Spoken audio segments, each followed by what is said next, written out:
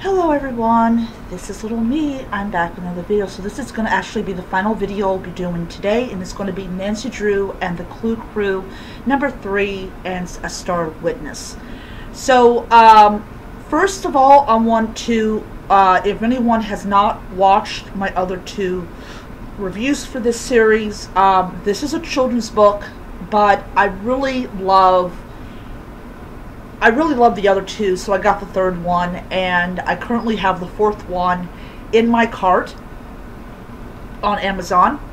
So basically what it is that Nancy Bess George has gone to this planetarium, and they're just having a really great time and everything, and then this telescope that is most likely pretty expensive gets stolen, and they have to try to find out who did it and try to find the telescope.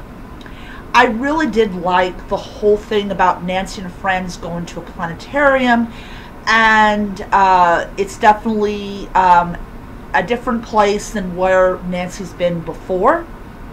So I just had a blast with this book. I love how, you know, she's able to get the adults to help her out with this, because it's, you know, they're trying to find out where this is at. Overall, just a really great book. I'm definitely going to say this is my favorite so far of the Nancy Drew Clue book series. I found out there's 18 as of now, so I am going to try to get all 18 probably next year. But for right now, I have 3, so the fourth one I'll be ordering next time I get paid. So I'm going to give this book 5 stars. It is just a really, really great book.